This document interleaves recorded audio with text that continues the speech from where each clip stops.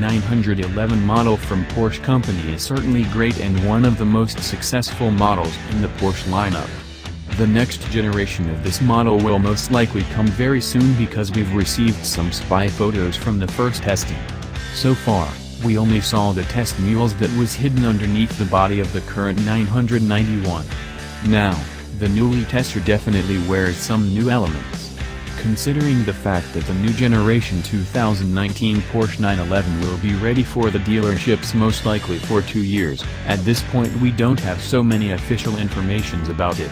However, in the following review, we will try to present you this vehicle as best as we can. Beneath the taillight, we can see a bit different intakes. More precisely, it seems that the rear intakes are now larger than on the current model. Moving forward, we can also notice some differences compared to the current vehicle. First of all, we can see that the surrounding edge of the rear quarter windows is concealed.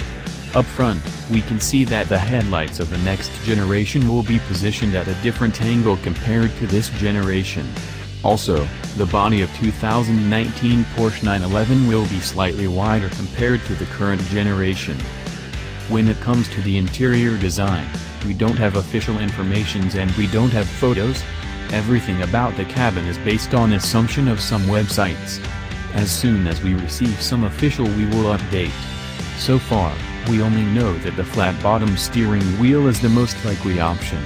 Also, the leather will be probably standard upholstery. Of course, climate control is standard just like the new infotainment system. Beneath the bonnet, new Porsche 911-2019 will be powered by the same engine as the current model.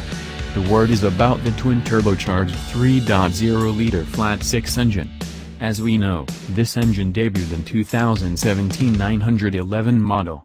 This engine will be capable of generating up to 370 horsepower and 331 pound-feet torque. In the Carrera S, we can expect max power output of 420 horsepower and 368 pounds-to-foot of torque. The engine will be most likely mated to the same transmission system as before. The release date of the upcoming model will be by the end of 2018. When it comes to prices, actual model starts from $90,000. We assume the price will be similar. As soon as they release some official info, we will update this review.